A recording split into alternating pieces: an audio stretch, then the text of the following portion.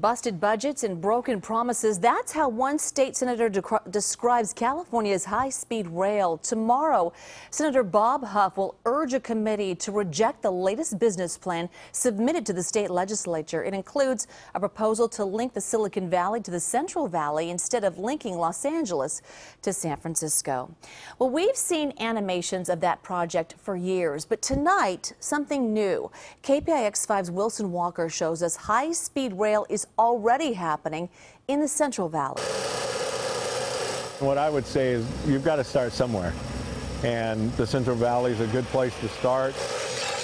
This is true. When you're launching the largest public infrastructure project in the United States, you have to start somewhere. And somewhere is the edge of downtown Fresno. In the Fresno area, there's about 8 to 10 overcrossings that are being constructed to reroute roads over or under the high-speed rail alignment. About 4 miles away, Highway 99 is getting moved 100 feet to the west to make room for future tracks.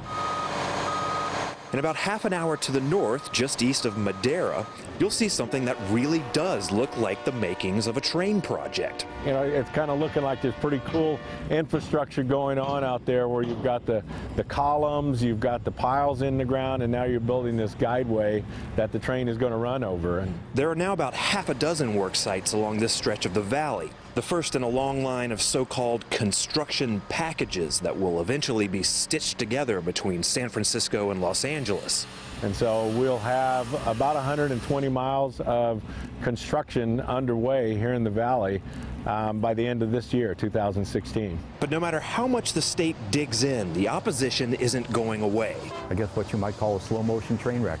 It's not going to, the only question at this point is how far do they go before they stop? Attorney Stuart Flashman went to court to stop high-speed rail, but he's hardly an anti-tax, anti-infrastructure guy. In fact, he's a feel-the-burn kind of guy who believes in big public projects. I am, and there's infrastructure and there's infrastructure. If you're going to have building infrastructure, it's got to be infrastructure that does something useful, not digging holes in the desert. Flashman thinks design and funding questions will overwhelm the project long before it's ever really finished. Because I wasn't quite sure where the hell we're going to get the rest of the money.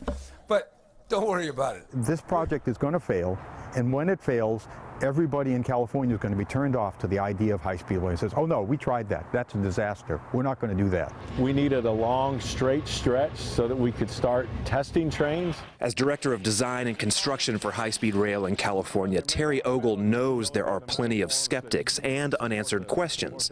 But he's also convinced that the state is on the right track. If you look at what's going on and what's happening and what will happen over the next 2 or 3 years, you're gonna stand back and go, wow. The California High-Speed Rail Authority was established in 1996. And 20 years later, we finally have something that exists as more than an idea, right? You can actually point to this and say, here comes high-speed rail. Now, this leg of the project, without any problems, is set to roll in about the year 2029. So maybe it's best we call all of this the end of the beginning. In Madera County, Wilson Walker, KPIX 5.